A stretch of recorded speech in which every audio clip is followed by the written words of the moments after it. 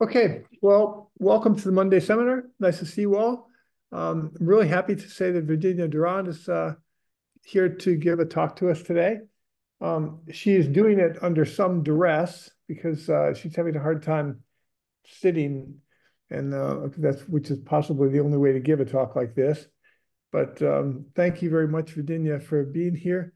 We'll follow our normal procedure with quite an informal operation, but we would like you to mute yourself at least at the beginning right now and do what you like with your camera. And if there's points of clarification, yeah, just unmute and ask. I think that will be fine with Virginia. And at the end, we'll have an extensive discussion up to probably around a half an hour or so. So please prepare to join into that discussion with questions and things at the end, because I think it is important to remember that giving a talk into a computer screen is not the most exciting thing to do in the world, but there is a little bit of an advantage to this format because it allows us to have a discussion at the end that's longer than you might be able to do in a normal venue. So with that, Virginie, thank you very much for being here, and I'll turn things over to you. Thanks. Hello, everybody. Thanks, Chris, for the invitation to give a seminar in this series. So here I will present you the study that we did with the seismic signals generated by the rockfalls to highlight the impact of the repetitive small seismic events on the destabilization of a metastable system. And I will show you the example of the Piton Fournaise Volcano in La Réunion Island. So how you can see, as you can see here, this work has been done in collaboration with a lot of people with various institutes in France and in Germany. And I would like to particularly acknowledge the help and the involvement of the people from the observatory of the Piton La Fournaise volcano. So, yeah. So the slope instabilities are phenomena that are controlled by gravity and also by time. And they exist at different time scales and also scales. So we have the giant landslides that are a few thousand, tens, or even hundreds of thousands of cubic meters, and that will be quite slow, that can last several years, but that will know some episode of accelerations. Then on the other side of the spectrum, we have the rockfalls that are much smaller with size between 1 cubic meter to tens or even thousands of cubic meters, and they are usually pretty fast with a duration of a few seconds, maximum a few minutes. And in between, you have some other phenomena like debris flows, like this example on the right in Martinique. So they are bigger than the rockfalls, between thousands to 10 or hundreds of thousands of cubic meters. And they are a bit slower, but they are still quite fast with durations from minutes to hours.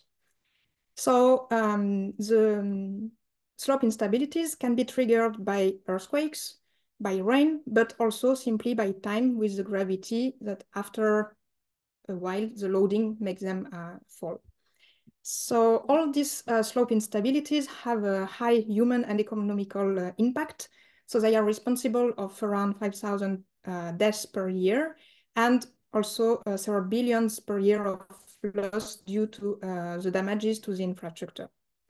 But in addition to these human questions, let's say problematics, they also raise some scientific questions. So the main ones concern the triggering of these slope instabilities and how they will begin. So actually, it's basically the same question that we want to answer for earthquakes as well. How an earthquake will begin, how the slope instability will begin, and what will trigger them. So more specifically, what we're interested in here, it's the influence of the external factors on the triggering of the slope instabilities. So the external factors can be the climate, the seismicity, the volcanic activity, among others. And we want to understand by which mechanisms these external factors can have an impact on the slope instabilities. So we can think that compared to earthquakes, the slope instabilities are pretty easy to study because we can have direct observations. However, for that, we need to be at the right place at the right moment, and it's not always the case. So we lack accurate and systematic observations. But actually, I should say we lacked because now we have some new methodology and new instruments that allow us to have a more systematic observation of these phenomena. So for example, we can use the seismic records of the seismic signals that are generated by the slope instabilities to detect them, locate them, and estimate their volume. And we also have some new kinds of direct observations with, for example, continuous LiDAR measurements or putting some cameras that are filming continuously. More detailed studies, and so it's helping to improve our understanding of these phenomena. So for the study I present you, I bring you to the Piton-La Fournaise volcano that is on La Réunion Island. And this volcano is particularly interesting for actually several reasons. So first, the crater floor of this volcano collapsed in 2007. And by collapsing, it reveals some very steep slopes, and the depth of the crater now is 300 meters. So since this collapse, we can observe numerous rockfalls inside the crater. Also, there is a dense array of instrumentation at the summit of the volcano. So we have some seismic stations with a white dot here, some GNSS stations as well, the black dots, some rain gauges, and some cameras around the crater. And all this instrumentation is in place for now more than 10 years. And in this context, we have actually a volcano that is very active and that has regular eruptions that are accompanied by small seismic events that I will call in the following the volcano-tectonic events. So they are very small events because their average magnitude is 0.6 and the maximum magnitude was 3.8, and it was at the time of the crater floor collapse. So we can really study the impact of the small seismicity on the destabilization of the slopes in the crater. And finally, in this region, the slopes are exposed to several external forcing. So we have the seismicity that is linked to the volcanic activity. We have the deformation of the volcano when we have the magma, some intrusion of magma. And it's in a tropical area, so we have quite a lot of rain as well. So I'll show you which kind of instrument we use for this study and the methods that we apply. So on the volcano of the Piton-La Fournaise, as I told you, we have different kinds of instruments. So we have some photogrammetry with LiDAR and photographies that allow us to have some digital elevation models. And by doing the difference in between two digital elevation models, we can access to the total volume of rockfalls that occurred during the period. We also have the cameras. So this means that we don't need to be at the right place at the right moment. They are filming continuously, so during daylight. So we still have a gap in during the night. But we also have seismic stations. So here I show you an example of the seismic station in the Dolomites in Italy, actually, because it was the best picture I had of the setting. But we have exactly the same on the volcano with the solar panels and the digitizer. So I will focus mainly on the signals recorded by these seismic stations. So they allow us to have a real-time recording, continuous, day, night, whatever the time. We can locate each event individually and so have also a precise occurrence time for each event. And we can determine the size of the event via the seismic energy, so we can access the volume of the rockfalls. But on the Piton-La Fournaise, these stations are not only recording rockfalls. We also record the volcano-tectonic events and some regional earthquakes. However, they have different enough characteristics to be separated automatically. So if you look at the different characteristics of these signals for the rockfalls, first we have an emerging arrival. So it means that the time between the first onset of the signal and the maximum amplitude is pretty long compared to the total time of the total duration of the event. Whereas, for example, for a volcanotectonic event, this time will be very short. Then they have quite a long duration, between 30 and 200 seconds. And if we look now at the frequency content of these signals, they also have a characteristic shape that we call a cigar shape. They are comprised between 2 and 25 Hertz. And for example, this helps to discriminate them from the regional earthquakes that are much lower frequency. So with these characteristics, we can extract the signal of only the rockfalls and process them. So I will show you now what we use to process the seismic signal to have the occurrence time of the earthquake, the location, and the size of the rockfalls. So as for earthquake, we need to pick the first arrival of the signal to be able to locate it after. However, it's a bit more tricky because of this emergent arrival.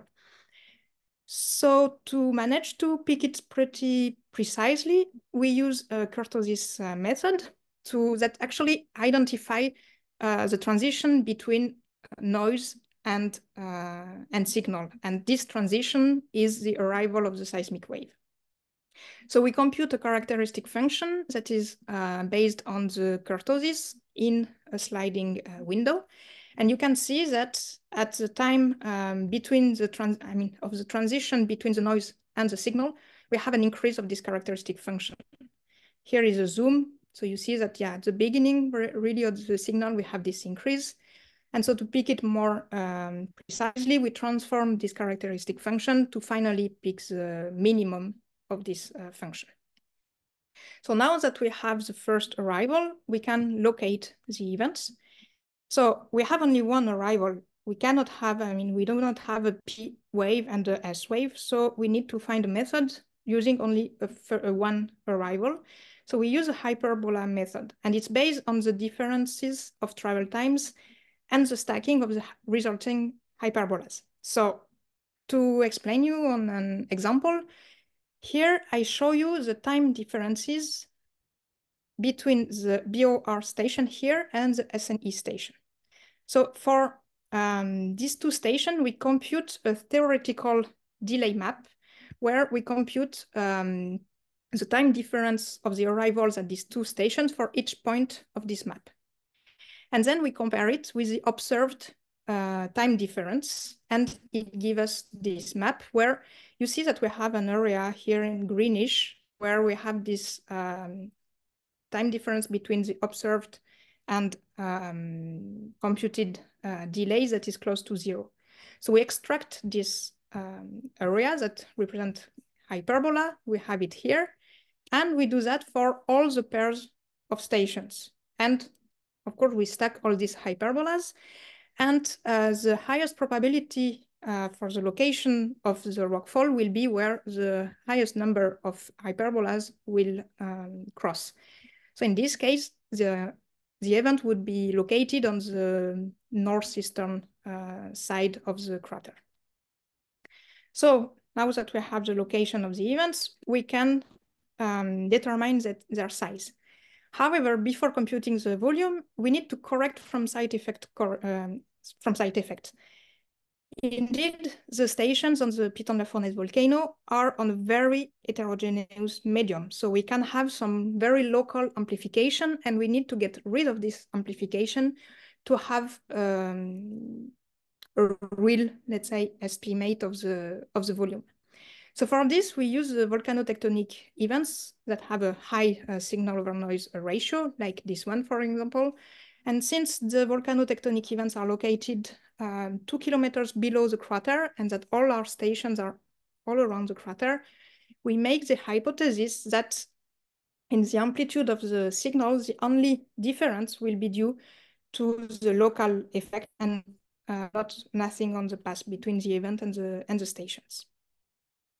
So we compare the Fourier transform at all the stations and we extract a reference station. And as a reference station, we take the station with the less amplification and the most homogeneous Fourier transform on all the frequency. Then we compute an amplification factor for all the stations. And we can correct the signal by taking the inverse. So here I show you the example at the BOR station that is located here on the western side of the crater. It's actually the most amplified station, so it can be due to the medium below, but you can see that it's also at a kind of a corner with the main crater, and you have a smaller crater, and the station is just here, so it can also be due to amplification due to the geometry around the station. But so we apply this kind of correction to all the signals that we have at all the stations. So once we correct the signal, we can now estimate the volumes. And to estimate the volumes, we need the seismic energy and the ratio between the seismic energy and the potential energy. So for L, it is the length over which a rockfall will occur, and theta is the angle of the slopes. And for this, we take some averages depending on where we are around the crater. So to compute the seismic energy, we make the hypothesis that we have only surface waves.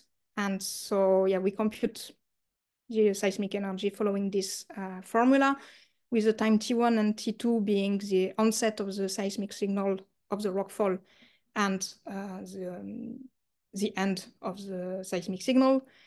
We use the squared envelope of the signal and the characteristic in the thickness of the layer through which the surface waves are propagating, also takes the wave velocity of surface waves, and R is the distance between the station and the event.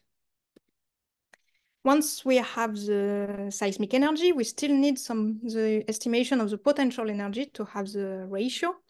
And for this, we generate a few hundreds of numerical simulations. So for this, we use the digital elevation models that we have of the crater, and we extract some profiles in some areas where we have good constraints of the path of the rockfalls, thanks to the cameras. And we do this numerical simulation, so for a set of typical events with an initial mass, and we know the run out from the cameras. And so we simulate it on this profile, for example, like this.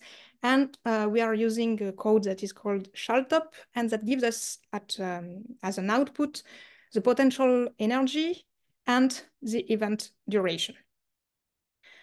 So now we can plot together the seismic energy and the potential energy versus the duration of the events. So in red, you have the potential energies. In the other colors, it's all the seismic energy of all the rockfalls that has been detected. So you can see that they follow the same linear trend, but with a shift.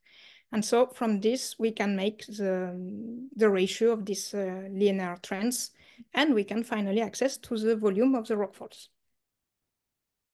So here I show you the result of this processing for 2 years of data from 2014 to 2018. So a quick analysis of this is that, yeah, we have mainly an active zone on the northwest slope of the crater. The rest of the crater is pretty much inactive in terms of rockfalls. And yeah, you notice that on the color scale, I put the volumes at the power 1/3. So it's not to make you think too much to how much it means in cubic meters, but it's because after I will compare these results with the results from the photogrammetry. And the photogrammetry actually gives us the surface change, and so the height change during the rockfalls. Virginia, so, yeah. sorry, it's Chris. Could you go back 2 slides? Because I realized I didn't catch the colors that are on this slide. Red is which? Yeah, so red is the potential energy that we simulated for 100 scenarios. Okay. And the colors are actually the seismic energy computed for each of the stations at the top of the crater. And what we do is that we actually compute this ratio for each station. And to compute the volume, we take the average of the ratio. Gotcha. Okay. Okay. Thank you. So here, yeah, is results using photogrammetry. So we had two campaigns of measurements, one in 2014 using a LiDAR and one in 2016 using some photography. So this is done with German collaborators.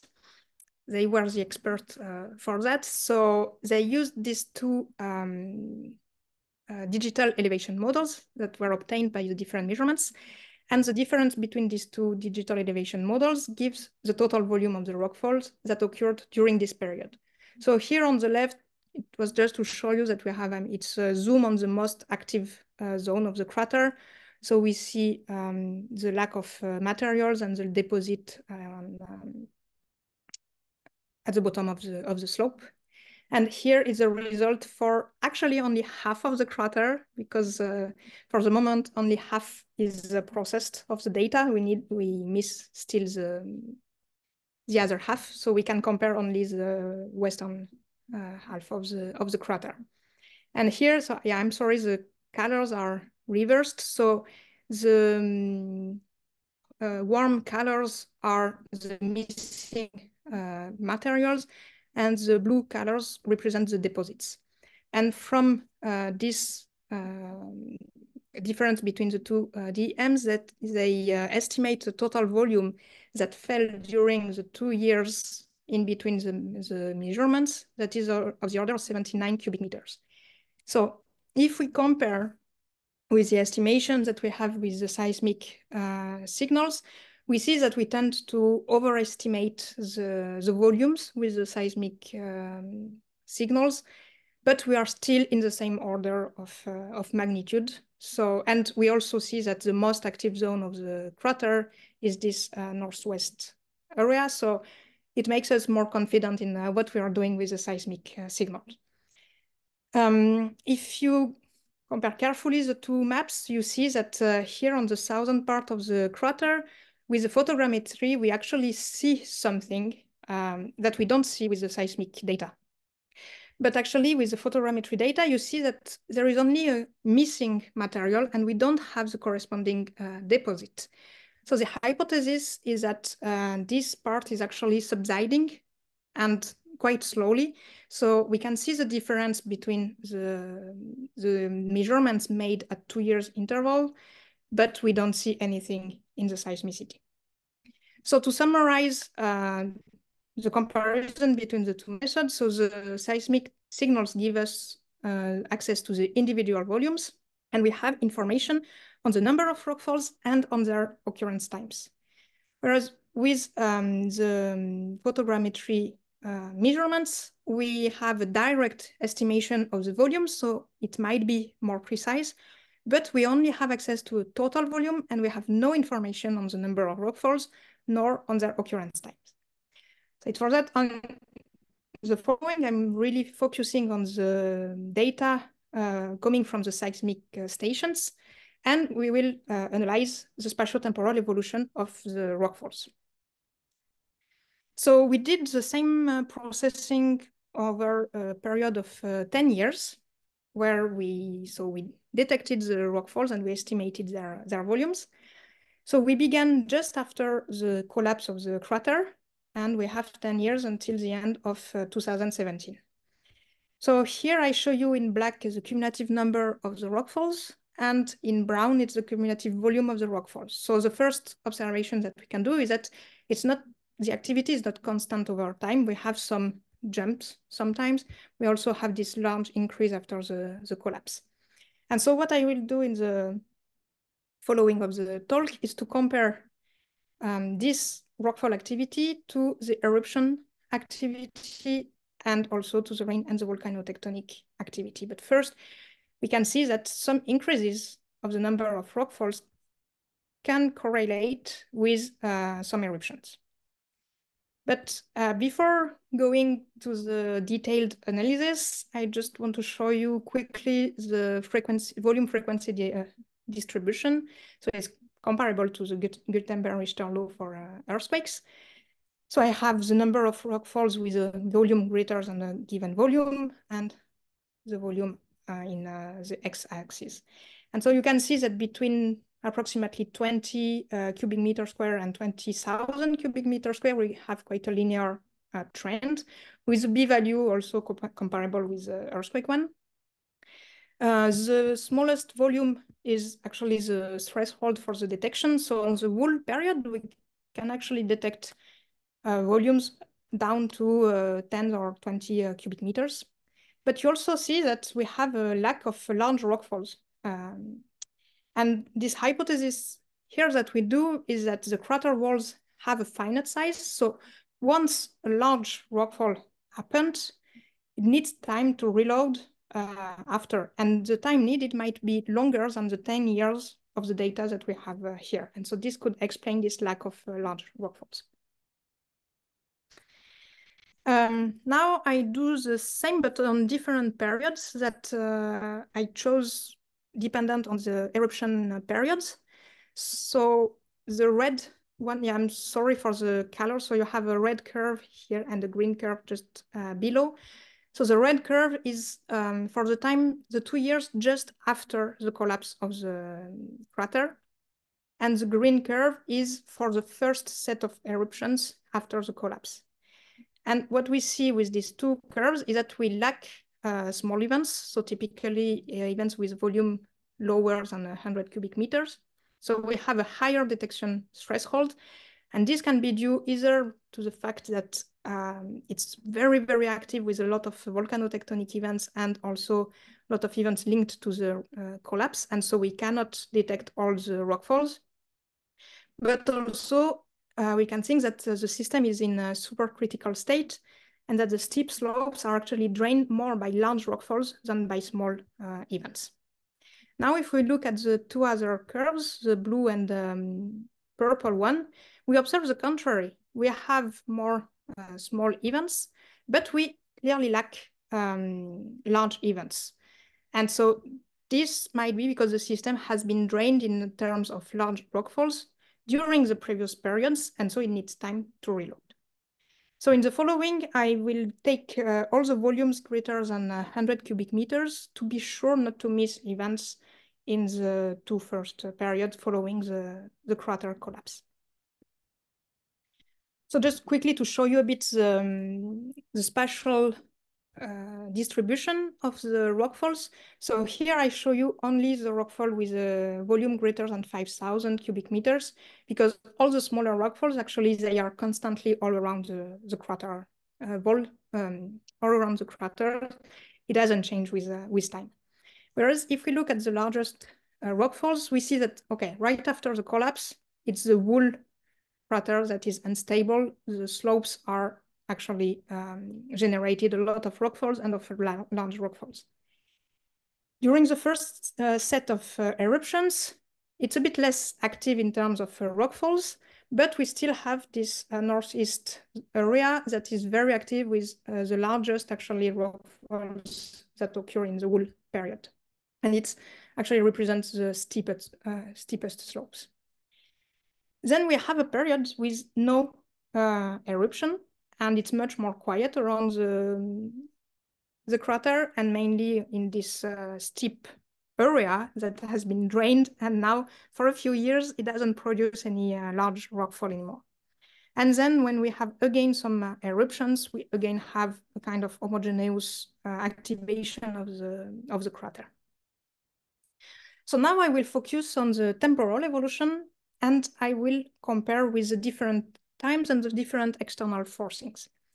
So first, I focus on the time after the collapse here until 2009. And actually, we can very nicely fit an Omori law. So the Omori law gives you the rate of events depending on the time after the main event. So usually a big earthquake, an earthquake, But now I take as the time of the main event, the time of the collapse. And so it's usually used to describe the temporal evolution of the aftershocks activity after a main earthquake, but it can actually be used to describe the temporal evolution of, let's say, aftershocks of the collapse of the crater. And it actually allows us to quantify the relaxation of the crater wall following the collapse of the crater. And this relaxation is lasting 2.5 years, actually until the end of 2009. And it seems that during this period, you can see that the rockfall activity is controlled only by the relaxation of the crater walls. Because if you look at the end of 2009, you see that when you have the eruptions, you also have an increase of the rockfall activity. It's the same for 2011. But at the end of 2008, there is nothing. It's just, yeah, the crater walls are just responding to the collapse, relaxing, and that's all.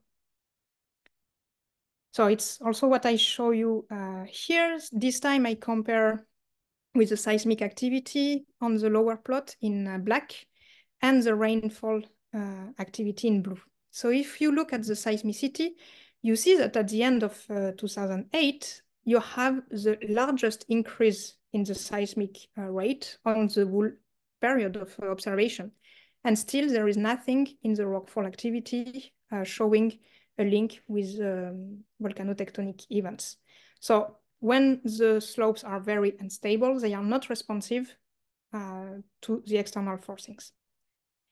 Now, if we look at 2.5 years after the collapse, we might say that now the seismicity triggers an increase of the rockfall activity.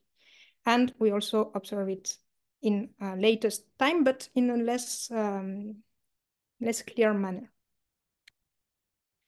So yeah, from 2010, we have the increases in the rockfall activity that seem to correlate with the seismic activity and also the rainfalls. For example, here in 2013, we have this increase of the rockfall activity corresponding to an increase in the rainfall.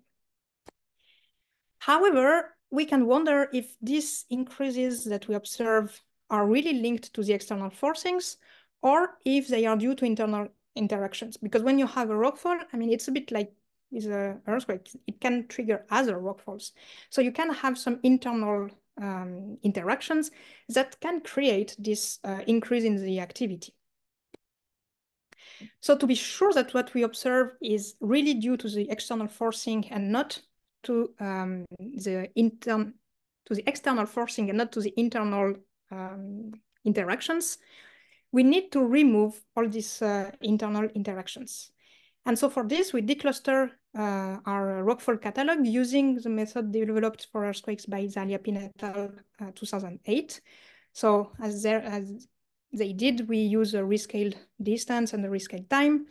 And we actually obtain a bimodal distribution, where on one side we have the parents, so the background rockfall activity, and on the other side we have the children or the clusters. So we can still have some clusters in the background activity, but they are not anymore statistically significant. So here I show you the result of the declustering. So in black, you have the cumulative number of rockfalls for the whole catalog. In dark blue, you have the same for the declustered catalog, and the light dashed line, blue dashed line, is for the clusters. So the first thing that you can see is that during the relaxation of the crater, we mainly have clusters, so cascade of events. But it's actually what we expect, since with this Omori law, we could say that they were aftershocks of the collapse.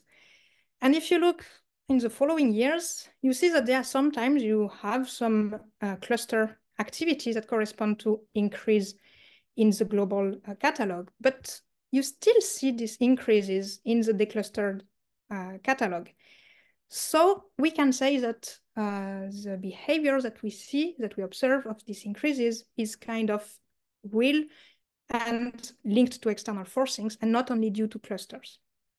So in the following, I will show you the results for the whole catalog, because visually it's better to see what I want to show you, but we did exactly the same analysis with the decluster catalog, and we obtain exactly the same results and conclusions. So now I will show you really the comparison between the rockfalls and the external forcings. So here I show the number of volcanotectonics events in black, and this is the number of events summed on sliding window of 15 days. And I show you the same for the rockfalls in red. And if we don't look at the first part where we know that we have the relaxation of the crater walls and that they are not responsive, but if we begin to look at the end of 2009, I mean, it's quite clear that we have a correlation between the increase of volcanotectonic activity and the increase of rockfall activity. So it's, in my opinion, it's pretty clear for this period from 2010 to 2011. There is still some correlation for the period from 2014 to 2018, but it's maybe a bit less clear. We have the increases of the rockfalls that are smaller, and also we seem to observe a delay between the seismic activity and the rockfall activity. So this difference of behavior can be explained by several hypotheses. First, you see that from 2010 to 2011, we have the seismic activity that is quite strong, but on extended time periods. So we have maybe, more events in more time. Whereas from 2014, you have these huge peaks of seismic activity that are actually bursts. They are very intense, but very short. And so maybe they are too short to destabilize as much the crater walls. And also one last thing is that in 2010 and 11, we are just after the crater floor collapse. So the walls of the crater might be still unstable. Whereas in 2014, it's after 3 years with no eruption, no seismicity. So the crater slopes might be more stable and so less easy to destabilize. And finally, so one last thing is that we have this period here from 2011, 2014, where we have nearly no seismicity. And this actually is very interesting because we can study more independently the effect of the rain on the rockfalls.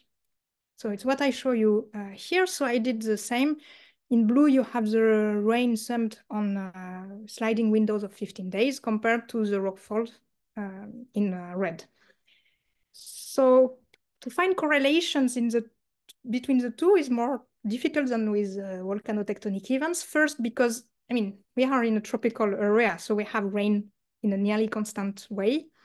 However, you have sometimes, like, for example, in 2013, where, you have a lot of rain that is followed by the largest increase of the rockfall activity.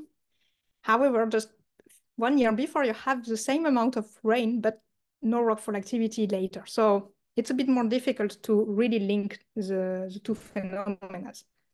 So now to try to link the external forcings with the rockfall activities in a better way, to see it better and to also be more sure of the significance of what we observe, we did some statistical tests.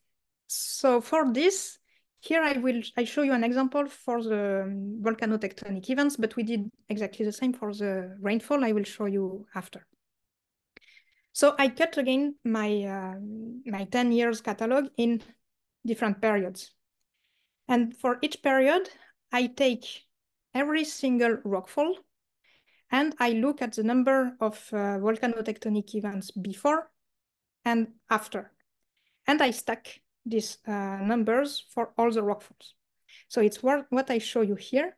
The vertical red line is the time 0, it's the time of the rockfalls.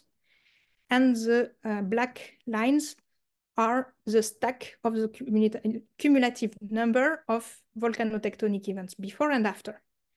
So I chose a regular time scale for the activity after the rockfall, but I represent it with a reverse time scale for the activity before the rockfall.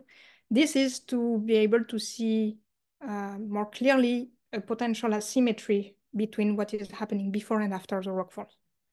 So if you take the plot on the left, you see that the two black lines are exactly symmetrical. And so this means that the rockfalls are not preceded by more volcanotectonic events. So that in the end, the volcanotectonic events do not have any impact on the rockfall activity. Now, if you take the right-hand plot, you see a clear dissymmetry between the two black lines.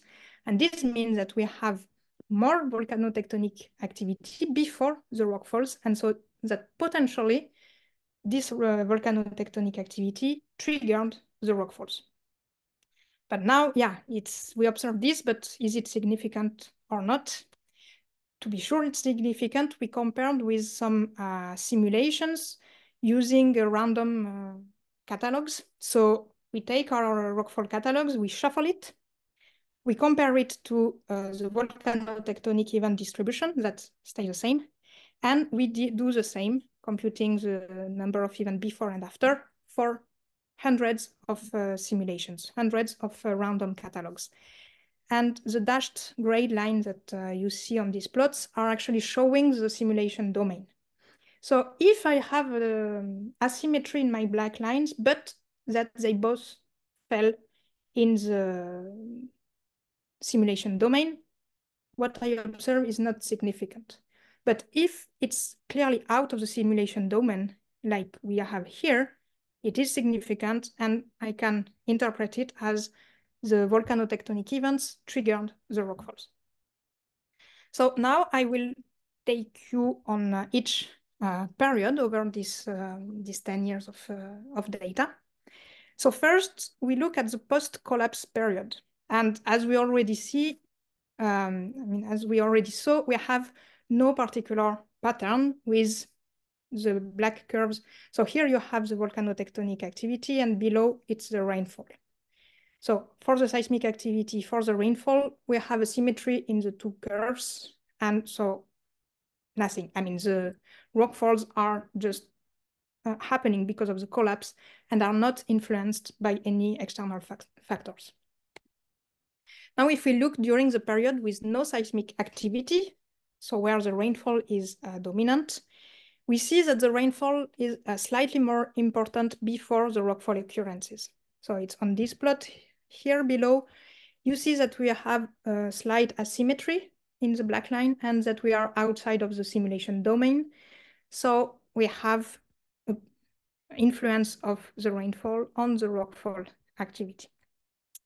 Finally, for me, the most interesting is two periods where we have the eruptions and most of the volcanotectonic activity.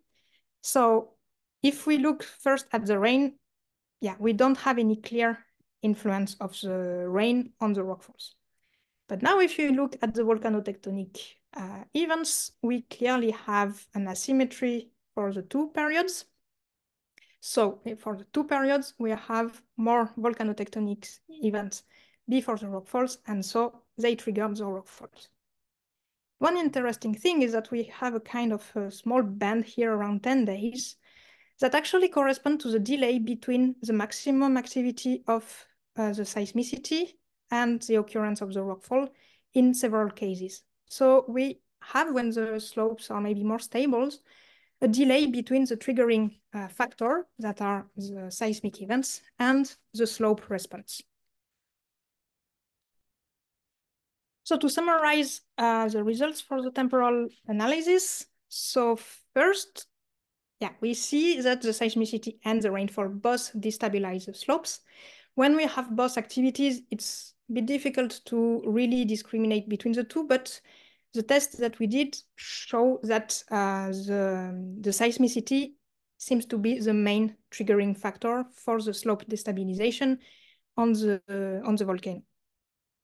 And what I think really interesting is that what we see here is that even low magnitude seismicity, because it is repeated, can destabilize the slopes. So it has been observed already with some seismic clusters that triggered some landslides in some regions. but it was only punctual observations.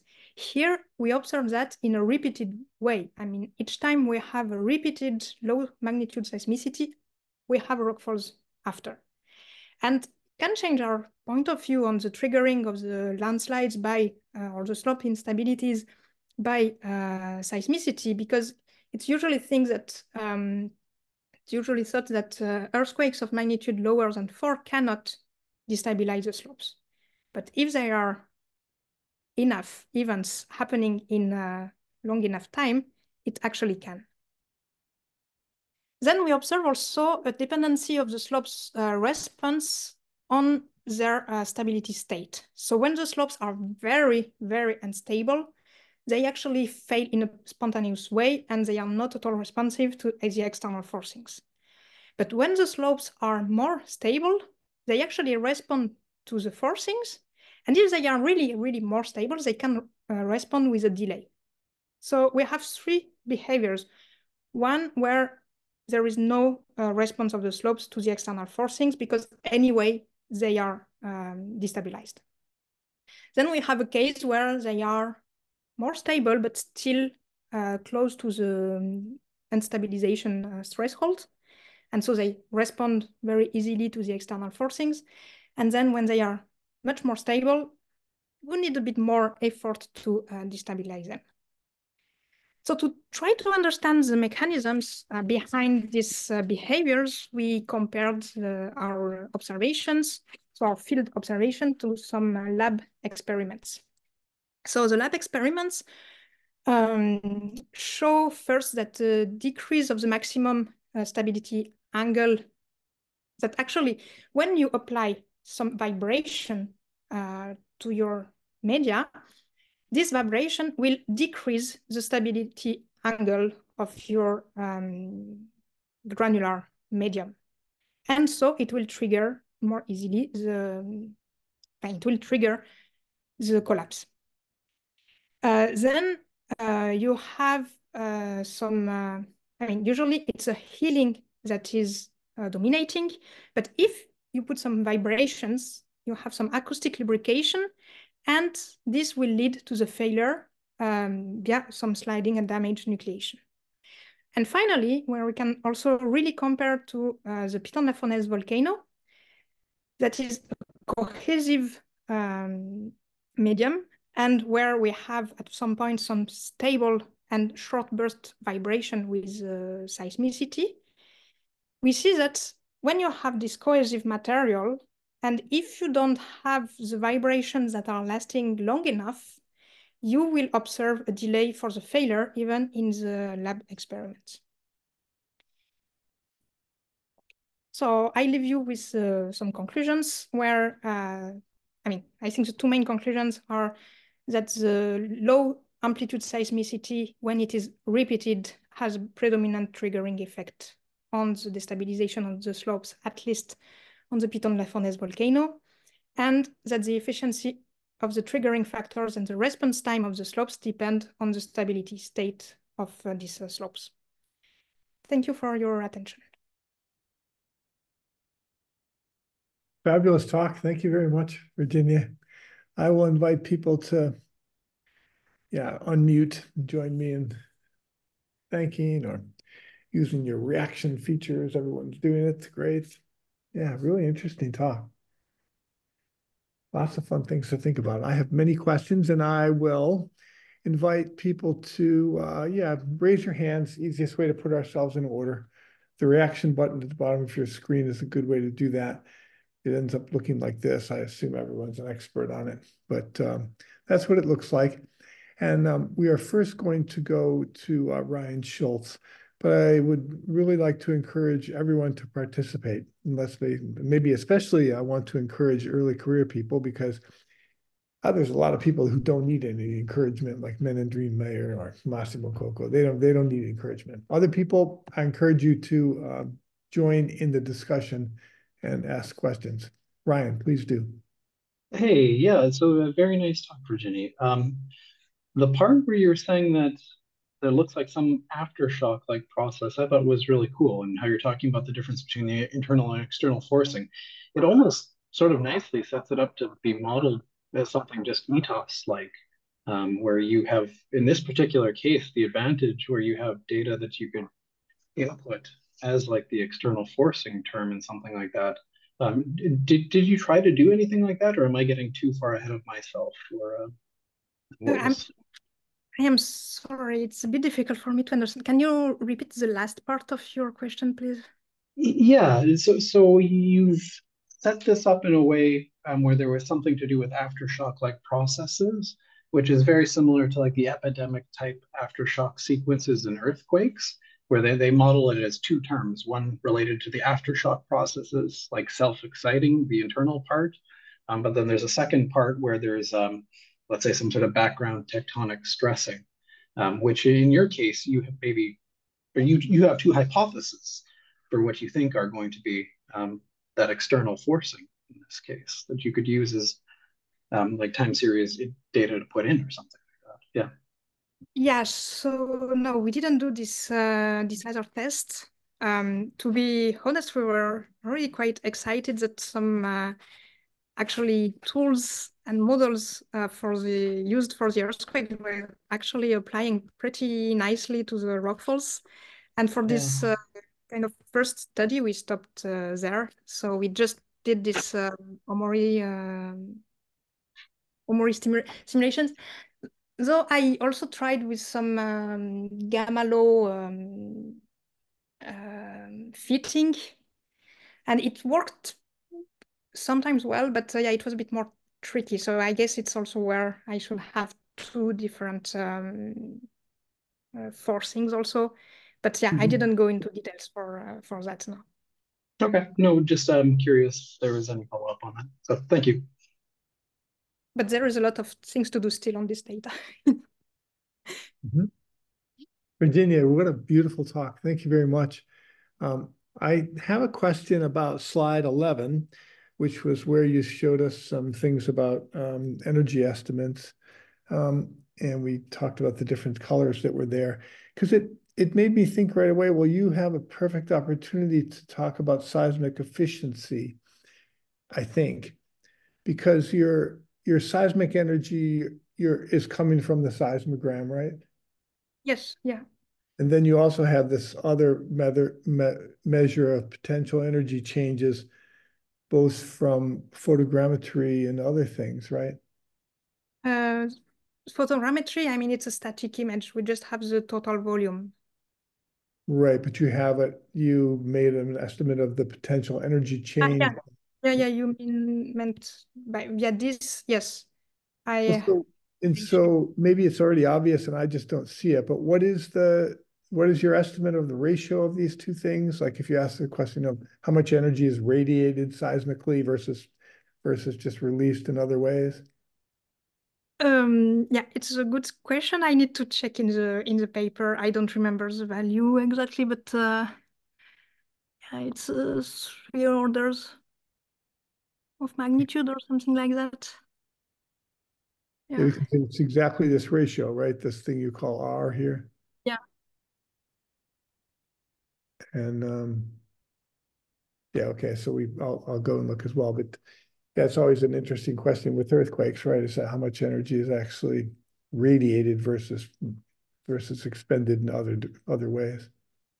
Yeah, it's true that here we used it, yeah, for computing the volumes, and we checked the value by saying, okay, it's coherent, but we didn't go into details. Our aim was really to have a catalog of events, and we didn't go into detail of every event or yeah.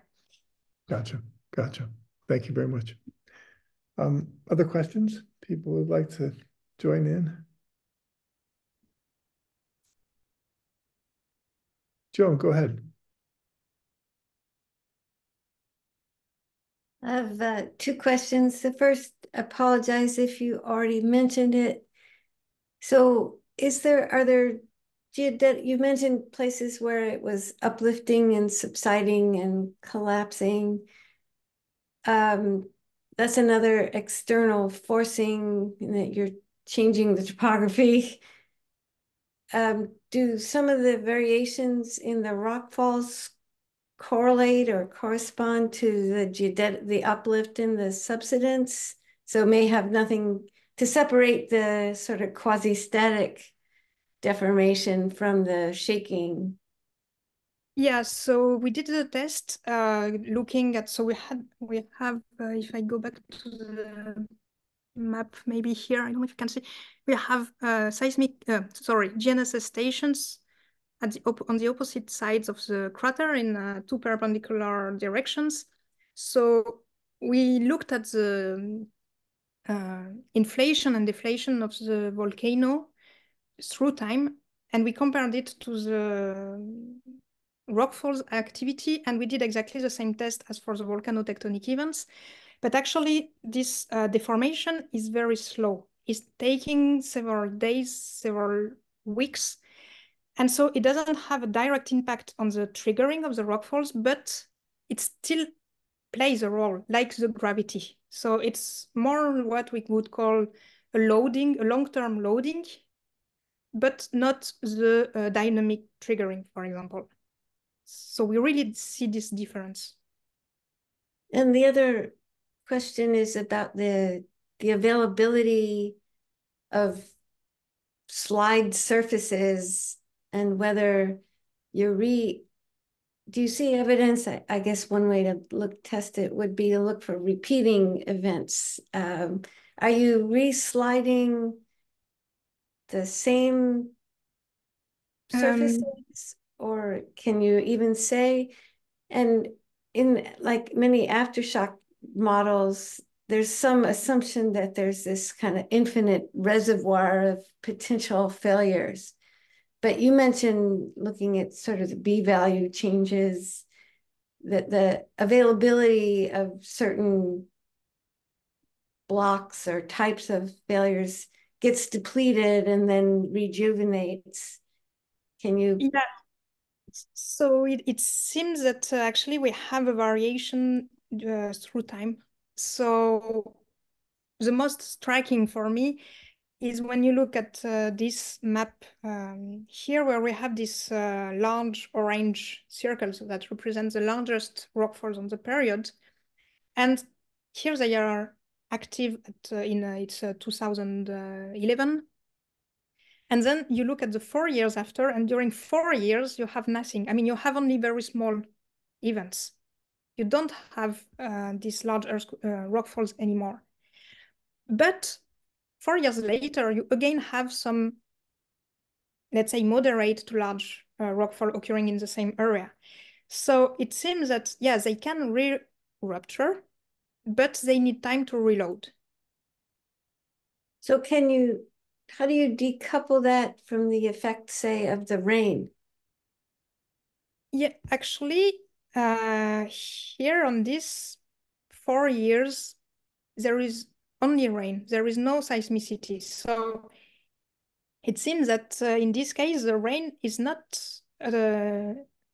efficient enough factor to destabilize again this part of the crater. Whereas when we have the seismic activity, either it's just that the slopes are mature and they can fail, or it's the seismicity is more efficient than the rain. This, I have nothing to discriminate between the two.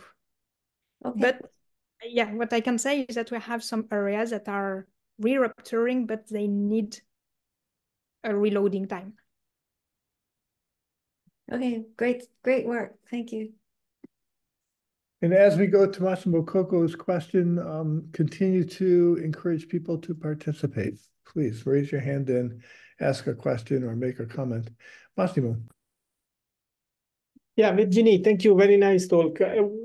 It was coming in my mind. One good step forward would be to install an high-frequency GPS receiver on the area, because in that case, you will have both the long-term GPS motion, as you just answered to John, but at the same time, you can see if you have some high-frequency perturbation. And the question is that would be possible that the waves simply can be somehow transformed in a normal stress perturbation to the dynamic system, because if this is the case, that should be more efficient in particular the frequency range. Since when you have a stable dynamic system like a spring slider and you apply normal stress perturbation, if the slider is stable, like it could be in your steady state period, the effectiveness of normal stress change only occur at a given wavelength, and it could be good to check if this wavelength corresponds to the sides of the surface participating or portion of the surface is participating in the rockfalls. Yeah, it's actually a very good point that yeah, we didn't investigate at all. I didn't do a study depending on the frequencies of the waves that we have. And yeah, it would be interesting actually to see. Yeah, for the moment, what we conclude is that it's really the accumulation of the vibrations. But yeah, no, it's I cannot say. I just can say that yeah, we should try. Yeah, thanks. Jessica Hawthorne, nice to see you. Please go ahead. Yeah, thanks for that. It was really fun. I think I have a kind of a similar question. Why are so you have the number of earthquakes before and after, kind of cumulative, and their lines. What should they be linear? Is that telling me that it's the cumulative number that matters? And I thought they should be curves, that you should see more just after. That if there was a quick response, then you would see a rapid ramp up just at the time of the rockfall and then kind of tail off. But that's not what you see. And so what should I learn from that? You mean this here? Yeah. So Why here's that? the black curves are the volcanotectonic events. And so the volcanotectonic events have an influence on the rockfalls, but the rockfalls do not have any influence on the volcanotectonic events. Right. Yeah. So I'm not sure I answered the question. So the question is, why are the black curves actually quasi-linear instead of like concave down? So the linear feature comes mainly from the stack. Actually, if I take individual curves, they are sometimes a bit curved, but not in the way that you're saying. I mean, if you took an after earthquake, if you took earthquakes and just looked at in clustering, you wouldn't see lines. Because the volcanotectonic events is continuous in time, and the rockfall activity can begin during the seismic crisis. So we have some seismic events after also. But they are not linked to the rockfalls.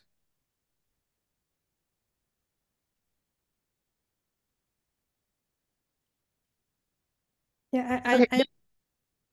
Yeah. Okay.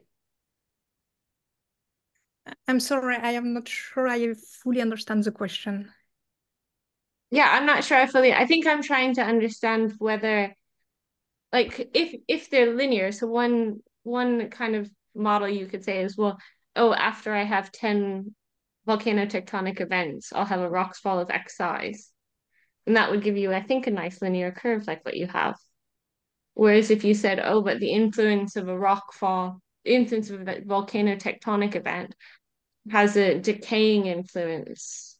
Like if you did perfect ETAS, right, it had a decaying influence, so it wouldn't have any influence 10 minutes or 20 minutes later, then you would get, I think, concave down, but I'm not sure.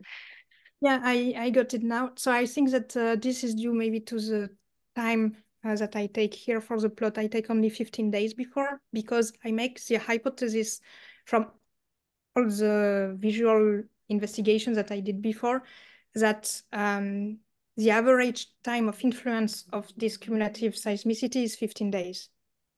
So if I continue, if I take a longer period, yeah, you will see a kind of a decrease in the number of volcanotectonic. Yeah. Cool, thanks. Joe Godber, go ahead. Sorry, just a question really related to Massimo's question about the time variability of the forcing in the laboratory experiments. And maybe you mentioned it, sorry. Is there a, in terms of this destabilization of the slopes in the laboratory experiments, is there a frequency or duration effect, or does that have a bearing on the destabilization? Yeah, I think there is a frequency influence, but right now I cannot tell you what. I should reread the papers and discuss. Actually, I don't know if he's there, Xiaopin, if he's around, but yeah, he did all the lab experiments, and I remember that we talked of frequency at one point, but yeah, I would say yes, but I don't know the details. Okay, just curious. Thanks. You know, there's always a possibility of following up, Joan, of course, and it's one of the points that I would like to make just out loud. We're still, yeah, in the discussion is that there's lots of people who watch these talks on YouTube afterward, and I would encourage you, people who are watching this talk but not here live, to just get in touch with Virginia directly with your question. Tomas, please go ahead. Hello. Can you hear me? Yes. So I had a question. Thank you for your talk.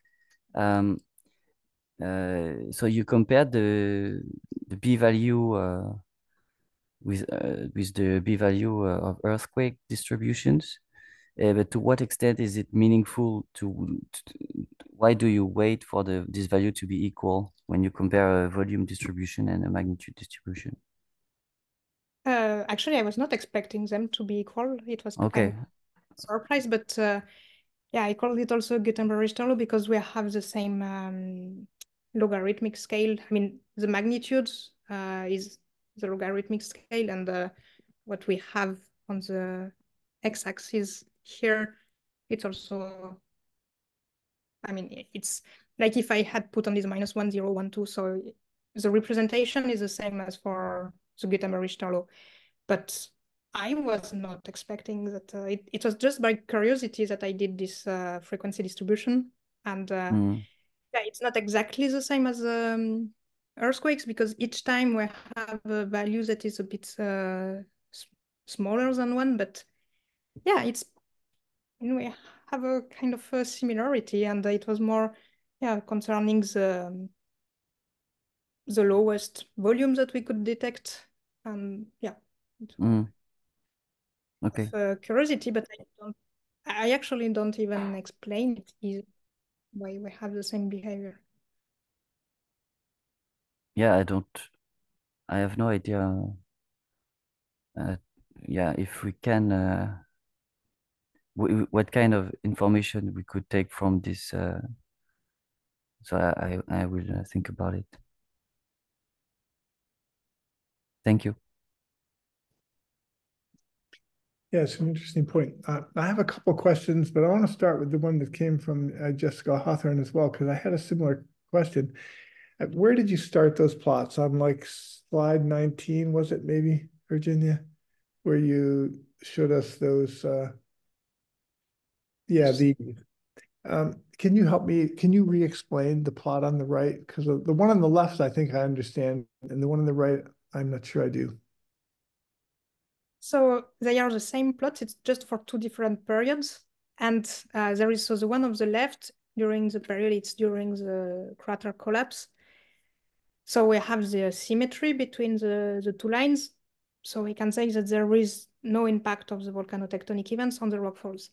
The second plot here is actually during this period from 2010 to 2011. And what it means is that I have volcanotectonic activity that is higher before the rockfalls.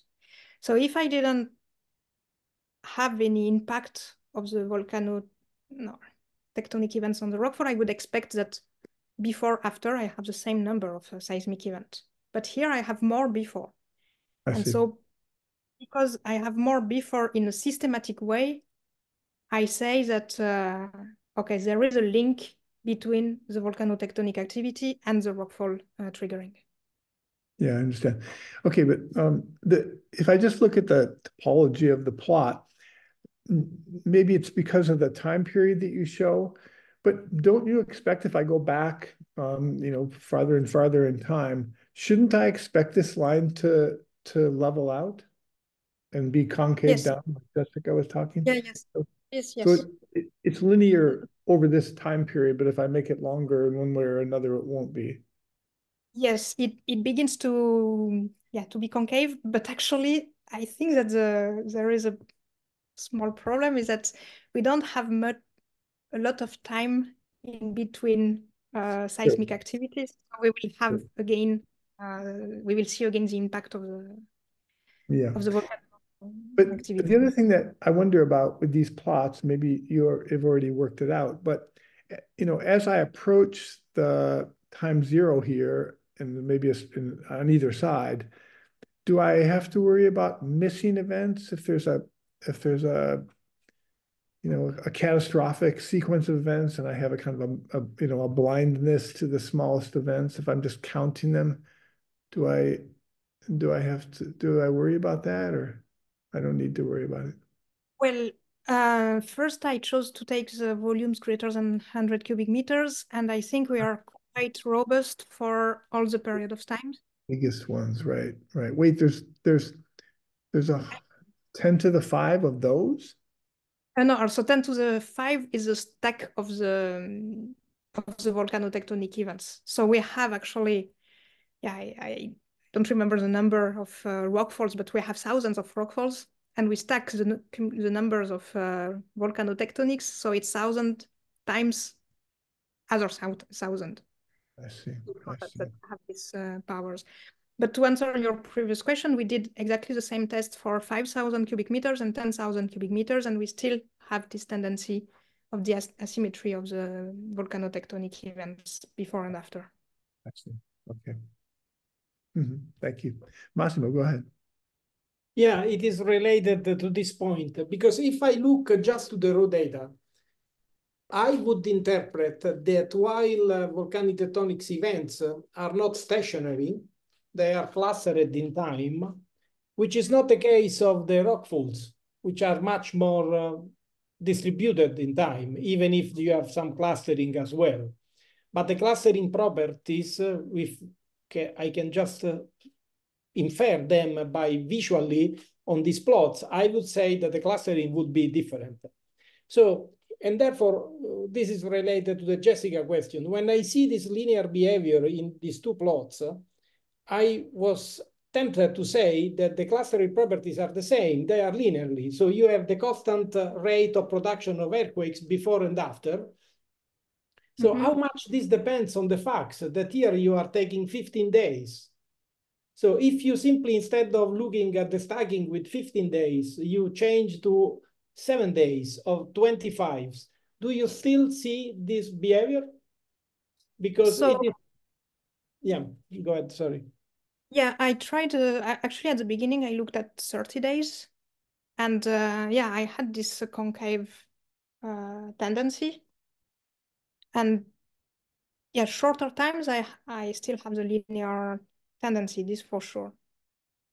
But if I take a longer time scale, it's pretty linear at the beginning, but after, no, it's decreasing, yeah.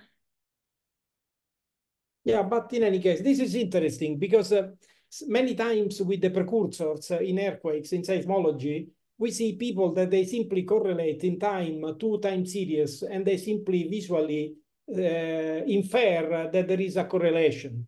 In this case, honestly, at least to me, if I look these two plots on the top of this figure, and you would ask me which is better correlated, which is the parent, which is the children, I would bet for the rainfall, not for the volcanic tectonic. But your conclusion is just the opposite, because you see that they are much more visually, they are almost distributed in time, they are more or less clustered, of course, because the intensity, they change, but yeah, that is interesting. I think that you are proposing perhaps a much more robust analysis tool than the simple visual interpretation. My way of saying the things, I don't know, because yeah, from the plot also of the rain, I can say that the background, let's say that I don't know, for example, this activity here, if I take the constant level of activity, it might be either just triggered by the gravity and it's falling, let's say, alone, or by the rain. What I wanted to investigate here, it's all these increases in the rockfall activity. What are they due to? And so I focused really on, when I say, yeah, we have a triggering of the rockfall activity, it's a triggering of a higher rockfall activity than the normal rate. So I don't know if it makes a difference or not. No, it is clear. Your goal is clear. I was just trying, yeah, like Jessica, to better understand why it is linear in both sides, even if the slope is change. And I also would expect that somehow it should diverge from linearity if there is a cause-effect relationship, but perhaps I'm wrong. Yeah. But if I take a longer time, it's not linear anymore. Yeah, exactly.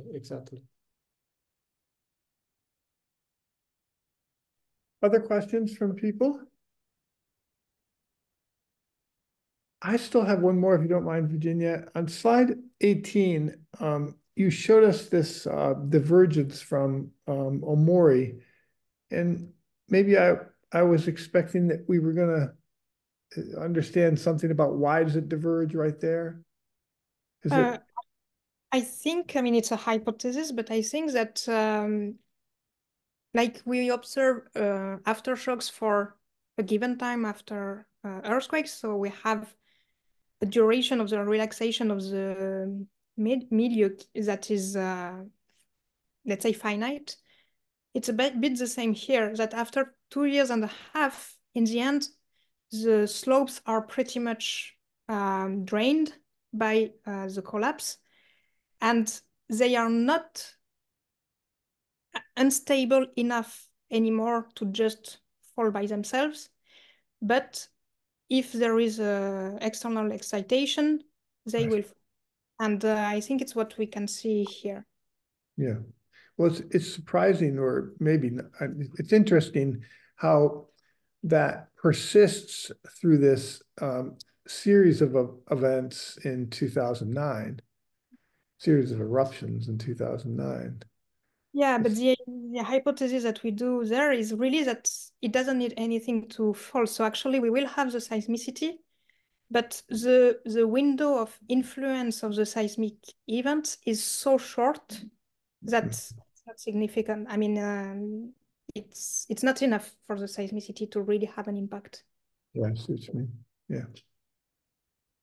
Yeah, well, it's a beautiful data set. Yeah, this, yes. And there is still a lot of analysis to be done. Other questions, comments? Someone would like to chime in? Okay, well, if not, I will invite you to unmute and maybe turn your camera on if you'd like, and join me in thanking Virginia for a fabulous talk. Thank you very much.